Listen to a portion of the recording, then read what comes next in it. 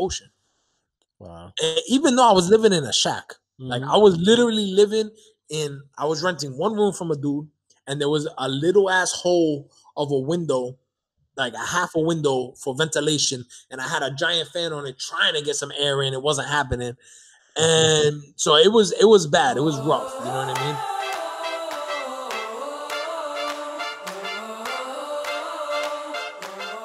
I'm like, yo, I'm thinking about it because it's like I've been wanting to like just bounce and go somewhere. Like I know Puerto Rico, that shit must be lovely though.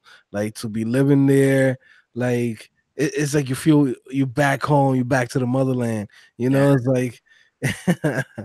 But for sure. I mean, even when the lights was out, I was looking around. I'm like, bro, the lights are out, but like this place is beautiful, bro. Like even with the lights out, this place is beautiful. Like it doesn't even matter.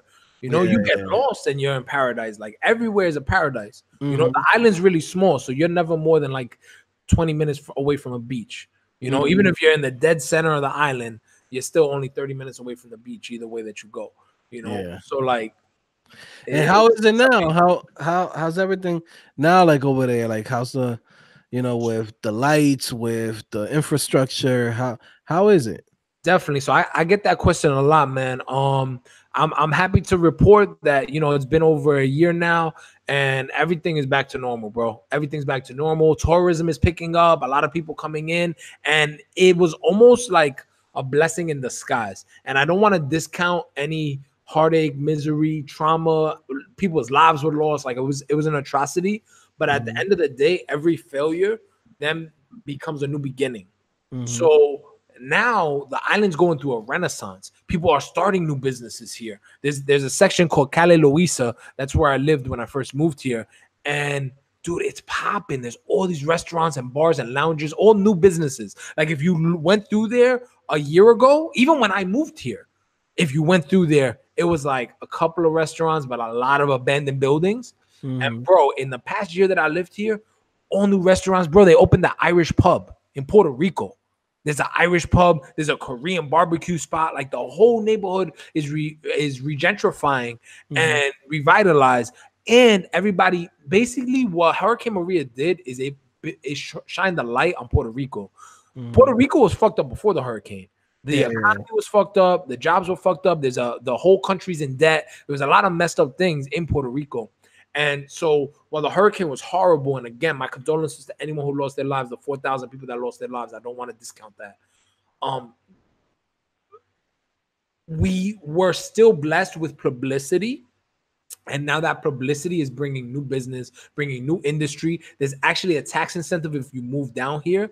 You can pay 0% capital gains. So that means if you own your own business or if you do stocks and you do trading, or even if you're a freelancer and you get paid on a 1099, people don't know you are owning your own business. If you own your own business, there's a way to pay 0% taxes by moving down here from the States. Now you have to apply for it. There's a process like everything. But there's a way to do that. And so then, and that's been around since 2012. It's been an incentive to stimulate the economy. And it's called Act 20, Act 22. And so there's tons of people that are now moving down here. A lot of these people are my friends, millionaires and billionaires that are now moving down here and creating new lives and creating new ecosystems down here. So I'm very positive for the future of Puerto Rico. If we want to talk about the infrastructure, so we still have the oldest energy grid in the United States. And this was the biggest blackout ever in United States history. It was like really, really bad. So I don't want to discount it. But as far as the energy grid, right now we're at 99.9%. And the only reason that 0.9, there may be one or two towns on the main island. And then the island of not Culebra. Culebra might also have problems.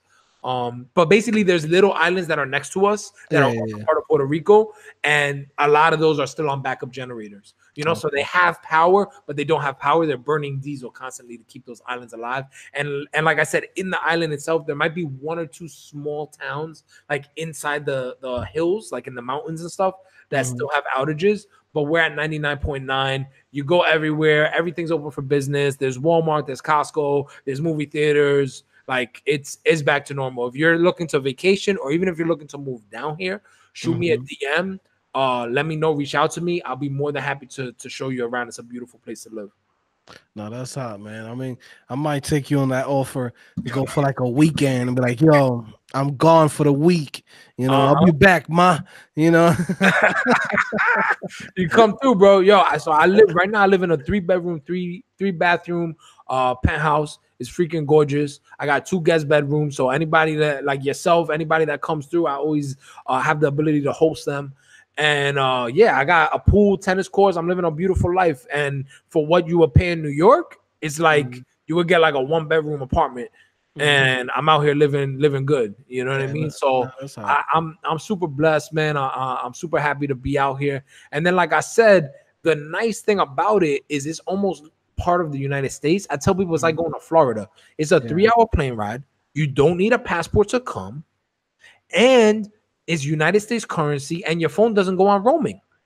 So you come down here and it's just like going to Florida, except you are in a tropical, beautiful place in the Caribbean.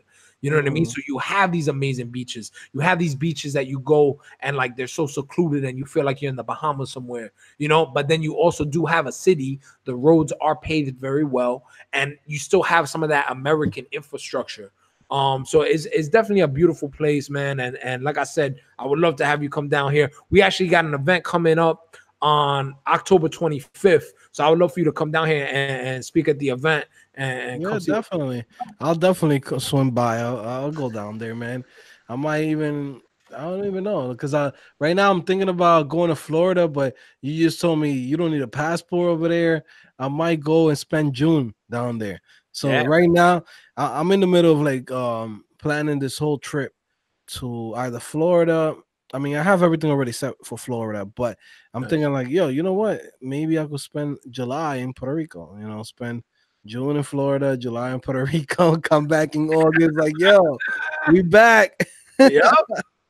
You Yep. know And it. that's a beautiful thing because right now you live in that laptop lifestyle. So you have the Yeah, freedom to do what you want, live life on your own terms.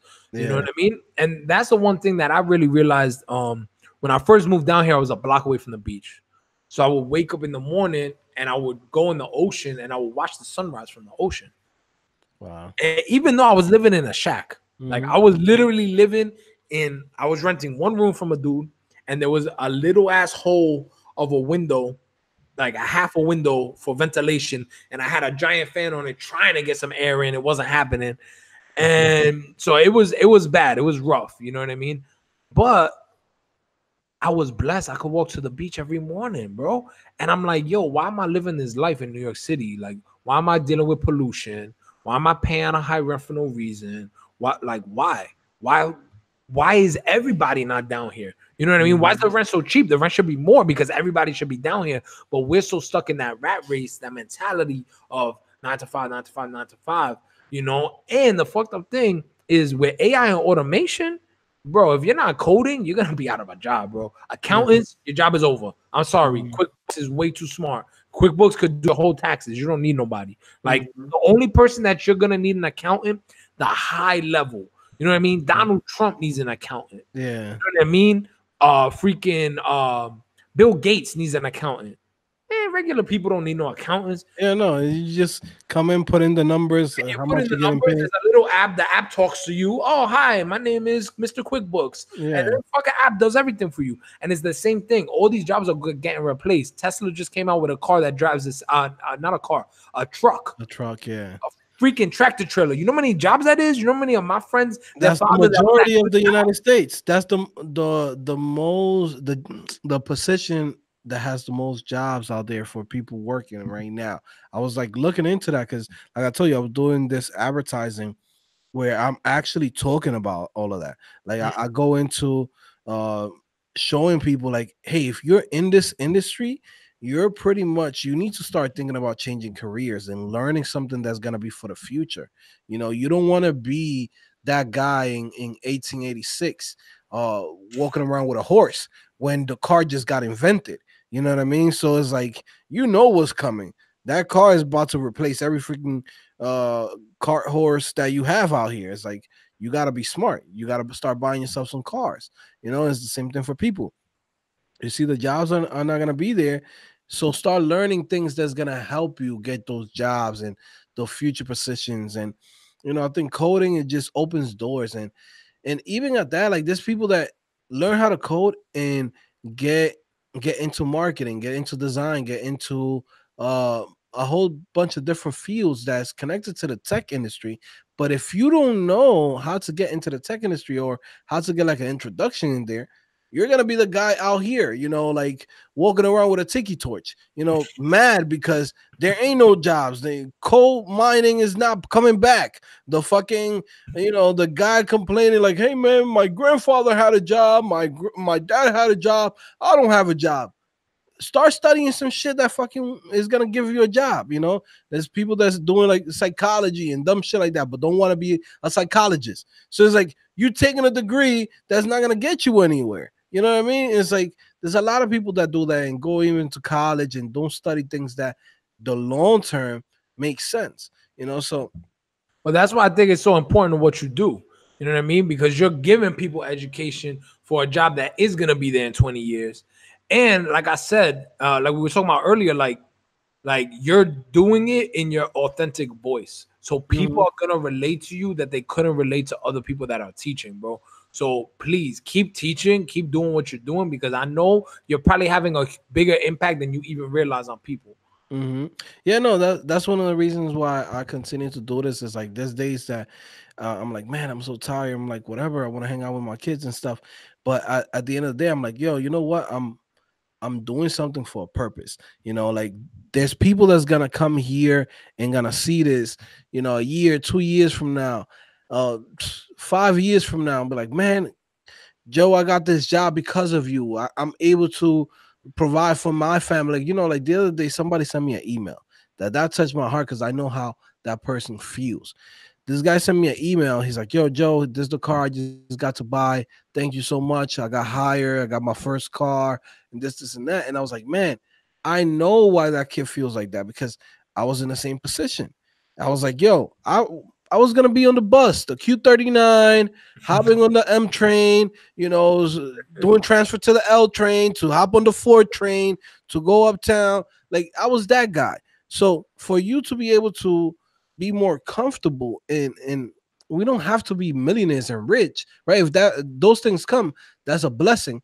But being able to live like a regular human being, and be able to have the things that's gonna make your life more comfortable, that's the blessing that you really want to get to. You know what I mean? So if you get a good job that provides everything that you need, you're gonna be good. I was watching this documentary where they was talking about, in Africa, if you live in a village and you have a cell phone, you have more opportunities than everybody else in that whole village, because they don't have a cell phone. Now, if you have a bicycle, you have more opportunity than everybody in the whole town. There's guys that's working the whole year just to buy one bike of $200. That's how bad people have it over there, right? Where it's like, just by having that bicycle, it gets you from point A to point B. So now you could go farther distances to find work and be able to bring back money to your family. It's the same thing as like a car here in the US, right? For me, when I was living in Queens, I was just doing public transportation. Once I got to become a developer, I was able to buy my own car and be able to travel and go outside of New York. Now I'm working at Long Island. From there, from Long Island, I'm able to say, you know what? Now I want to move to Connecticut. Now, if I want to say, hey, I want to move to Massachusetts and I want to work in Hartford, I can do that because I have those opportunities, right? And little things like that is what gives your life meaning, and more comfortable for yourself. And just learning to code, it just changes your life. You go from one thing to another. It's like baby steps. It's like, if you don't know anything, and you never walked, like, you got to go one step at a time. It's like me. My first 2 years, what I did was, I came in, I started saving money, I started cleaning up my credit, paying off everything that I used to owe from before, and it took like, on my third year, then now I was above water. So everything that was That coming in, moment you get it a wasn't bag me alert. paying debt, paying credit cards, or paying anything. It was just saving it to the bank account. Now I'm doing passive income. Whatever I'm working, whatever I'm getting from my job, everything that's passive income, now I get to save it straight to the bank. And that's how you start building wealth. And then now you have those opportunities. There's people that come in and say, man, you know, you could go into drop shipping and this and that. But if you don't have money to advertise, you can't get into that game. You get what I'm saying? It's like somebody who says, man, you should open up a business. You should open up a store. This person doesn't have $20 in his pocket. He can't open up a shop and say, hey, I got $8,000 to open up a store. You know, you don't have those opportunities. So you have to build yourself up little by little. And to me, learning how to code, it just opens the doors for you. It just completely opens the doors because there's good income coming in. And then now you can set yourself up for success, you know? So no, absolutely. And you got to be willing to hustle. You know what I mean? Like I said at the top of the show, like, dude, I was going into local businesses. Knock. Yo, I'm selling websites. $500. Oh, you don't have 500? How about 200? Oh, you don't have 200? How about 100? Bro, I built websites for $100, bro, when I was first getting started. Give me $50 now, and I'll come back next week when the website's done, and I'll give you another 50. That's how real it was. But I knew I could bang out that website in 2 hours. I wouldn't come back in 2 hours because I'm not going to show him it took 2 hours. I'm going to pretend it took a week so he could feel happy. So I'll be like, all right, cool. Give me $50 now. I got you. I'm going to come back. Boom. I'll go home. I knock the website out. I'll be like, all right, I'm going to go back. Today's Tuesday. All right, I'm going to go back on Saturday. Make it look like it took long. Yo, here you go. Yo, it's done. Let me get the other 50. Literally, because I was hungry. I wanted to, but it's a skill that it allows you to do that. It allows you to create. And now, dude, I built websites for $50,000 for one website. $50,000. But why is that? It was because I built all the $50 websites, $100 websites, $500 websites. And now I have that experience. And I stand on top of that. You know what I mean? And people don't know how to stand on top of their experience. I was telling these kids in Puerto Rico, I work with the University of Arecibo. Oh, so real quick, plug myself. So we throw these huge events out in Puerto Rico. It's called Disrupt Puerto Rico. And the last one we did was called Disrupt Yourself. And we fly in all these influencers from all around the world. They all come to Puerto Rico. And then we sell tickets to people from the States, but then we give away free tickets to the kids from the university. So I have these kids from the university that I mentor, and they were in my house the other day. And I was telling them, I was like, yo, it doesn't matter how much you're getting paid. Well, your experience is how you get paid. How much heart and soul you put into it is how you get paid. It's not how much they're paying you. You're going to spend the money, but are you going to be able to go to the next job and say, yo, I did a great job. I made them $1 million. That's why you should hire me, is because I get results. That's your real payment, because that goes into yourself. And then you stand on the experience. You know what I mean? I wasn't able to get $1,000 website until I built a couple of $500 websites. I wasn't able to get a $10,000 client until I did a couple of $1,000 clients. You know what I mean? And I got my experience, and I had results to show. You know, and I feel like people nowadays, they're so privileged, like you was mentioning, they see, oh, you get 100,000 as soon as you come out of the coding bootcamp. Like, no, I'm sorry, it doesn't work like that. You got to pay your dues, you know? And if people were willing to pay their dues, they would get so much farther, you know? I could have been fancy. I could have said, yo, I'm not moving to Puerto Rico until I got the condo that I want. I'm not going to move. I'm going to wait. I'll probably still be in New York right now. But I said, no, I don't care. I'm going to go on Craigslist. Whatever crackhead apartment I'm going to get for the first month is only the first month. And I went and I rented it. And then when I was in that place, I looked for the next place. Went into that place. Didn't really like it, but it was an upgrade. Boom, boom, boom, boom, boom. Now I found the place where I'm at now. You know what I mean? So it's steps, it's levels. And it doesn't take forever. I haven't even been here a year yet. Since I took that first step and I was living in the freaking shack. It hasn't even been a year, and I level myself up. Boop, boop, boop, boop. But people are scared. They're scared to jump, you know? Yeah, no. And I was going to ask you, so Disrupt, what exactly is Disrupt? What exactly is it that you guys do? Because I see you all the time on Instagram. I know you have the meetings, but how, you know, like, give me like a rundown. What is it that you do exactly right now in PR? All right, so we have two parts of the company, first and foremost. One of them is a for-profit, and then one of them is a nonprofit. So we have the Disrupt Foundation, and we do a lot of stuff through the foundation. And then we have Disrupt Digital, which is like my media company. But both of those companies have the same mission. So As an organization, we exist to empower the next generation of developers, thought leaders, creators, and entrepreneurs to learn new skills, grow their careers, chase their passions, and create financial freedom. So that's our mission. Now, we do that in a couple of different ways. So we do that through our marketing agency. So if people want a website to get built, they want an app to get built, they want video content, social media content, any type of digital skill, is not only coding. We do apps though, but any type of digital skill that people need, they can come and hire us. And then we hire local people here in Puerto Rico to do the job. And that's hot. we have people with experience that oversee them. I oversee all the jobs and make sure they get done correctly. But if you need a Shopify store built, you need an app built, we do that. We do work for hire. So that's our for-profit business. Then we have our nonprofit, the Disrupt Foundation. And in the foundation, we have two things that we do. So we do events. We do like in-person experiences. We do boot camps and workshops.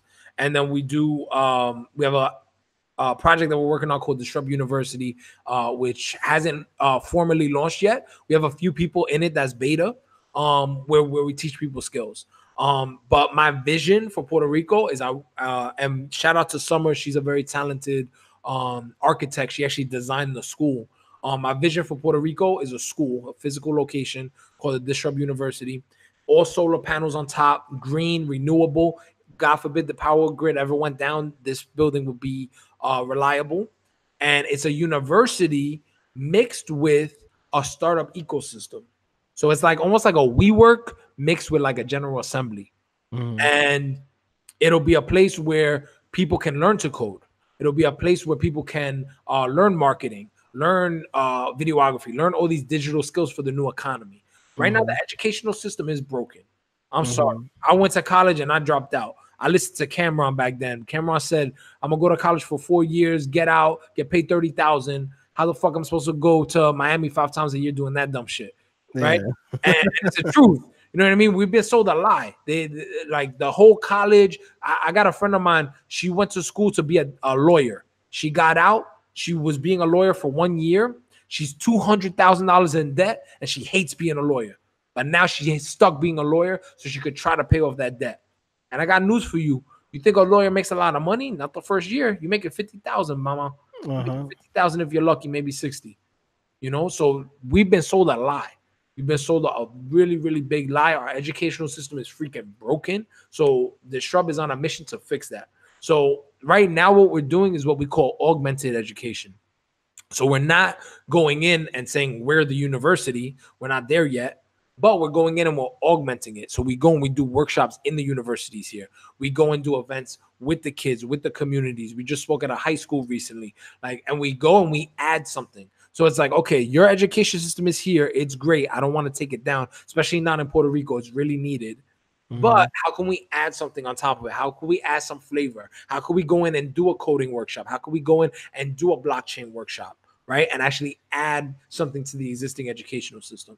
So yeah, we're working right now with Microsoft and the Secretary of Education for the whole island of Puerto Rico, and we're working to add additional workshops into the education system down here.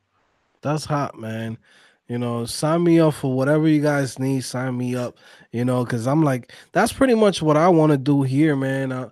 Right now, I have here in this CodingPhase headquarters, I have a couple of junior high schools that want me to bring in kids, and you know, I'll tutor them, like just give them like, you know, once or twice a week, you know, from 5 o'clock to 6:30, teach them something new, and you know, not making any money, nothing, not even donations, but just to help people out, man. And if you're already on the process, like you're already working with schools out there, like, man, you so much ahead of like, that's pretty much what I want to do. So you're like so much ahead of where I'm at right now out here in Connecticut. Well, so that's together, pretty cool, man. That's what it's about, man. Working together, making an impact. Yeah, man.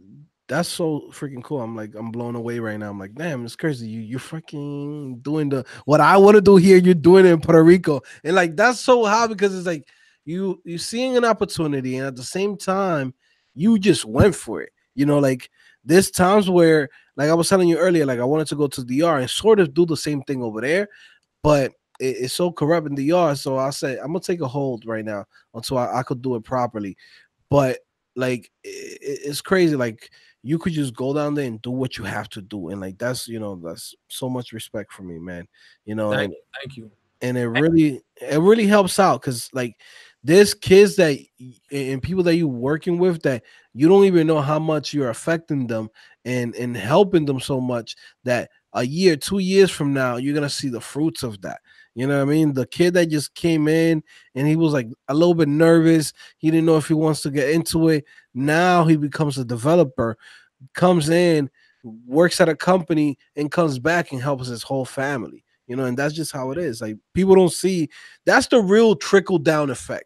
When people talking about, oh no, if you have the rich people and the rich people will hire the poor people. No, no, no, no. If you help the people at the bottom, that trickles down to the community and to everybody else.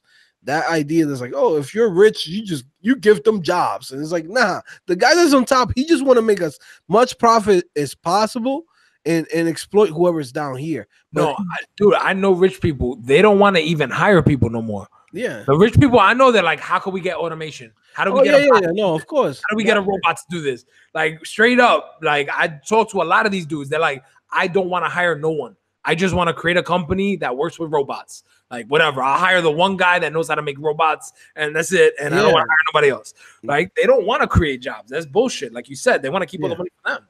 yeah. No, because it's like we live in this culture where let's say right now you say, okay, all I want to do is get a car. Then you get a car. Then you say, all I want to do is get a house. Now you got a house. But then once you get that house, you're like, wait, there's somebody out there that has a $10 million house. Okay, now I want to get the $10 million house. And then now you get that $10 million house. Now you want a $100 million house. So it just continues growing. And the only way for you to continue to grow is to cut down on whoever works for you and just say, okay, how can we maximize this thing? It's like let's say like Walmart, people that work at Walmart, they'll be like, oh, I can't do over 20 hours a week because then they have to pay you the benefits. So what Walmart does is like, okay, they'll hire you at this Walmart for 20 hours and then they'll hire you at another Walmart for 20 hours just to not give you the benefits or anything. Of like, oh, we don't got to pay for healthcare, and that's just to maximize the profit for them. You know what I mean? It's like the same thing what happened when like 2008 and the banks and everything. Everybody got paid off, right? But they the ones that messed up the whole system, but they got paid off. But everybody that got fired from the bottom, nobody got any check coming in. You know what I mean? Like whole economy is down. Where's my check? You know what I mean? I lost the house. Where's my check? I lost my business. Where's my check? Nah, the ones on the top get to keep the most of it. So it's like that's the world that we live in, and it's crazy. That's why I tell people you gotta start thinking about try to help each other out, man. It's so important to help people out and just leave an impact because all the things you could try to accumulate everything.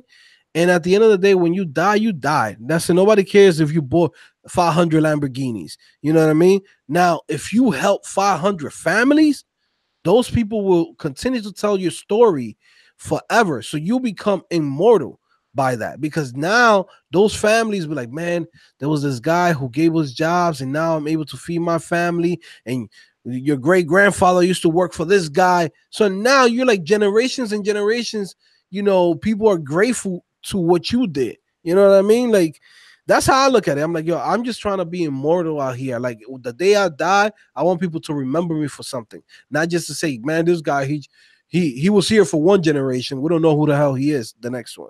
You want to leave a legacy, and the best way is to really help out each other and just just constantly just bring people from the bottom, bring them to the next stage. It's like I come here. The main reason I do all this YouTube thing is if there's a kid that's getting $14 at UPS and I'm able to get him to $25, $30 an hour, hey man, I just helped him out to get to the next level, next class, because all of this, I look at it as different classes. If you from $0 to $20,000, you're one class. 20,000 to 50, that's another class. 50,000 to 70,000, that's another class.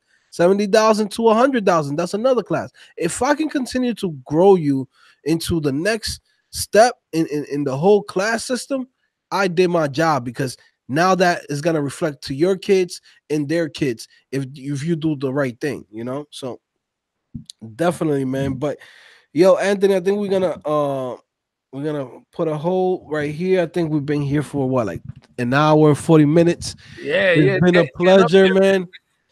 Yeah, It's- thank you again for having me on the show, brother. I appreciate it. I appreciate your time, and yeah, keep doing what you're doing, man. It's definitely a great look, man. You're inspiring a lot of people out there.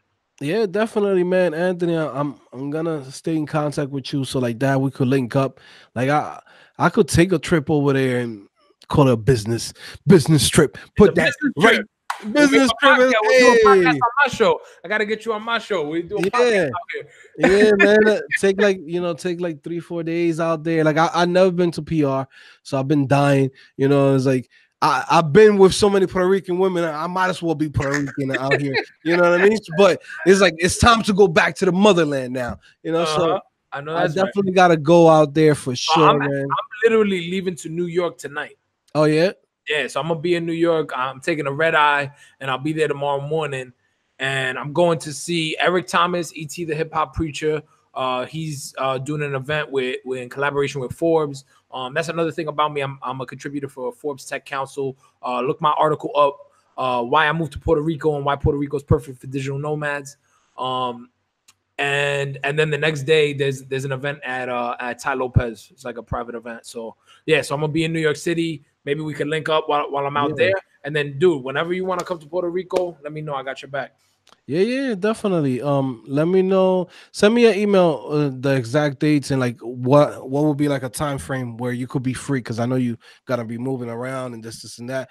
Then I could just probably drive back to New York and go meet you over there. So like that we could really build a relationship because Yeah. I'm telling you right now, I'm gonna go to PR.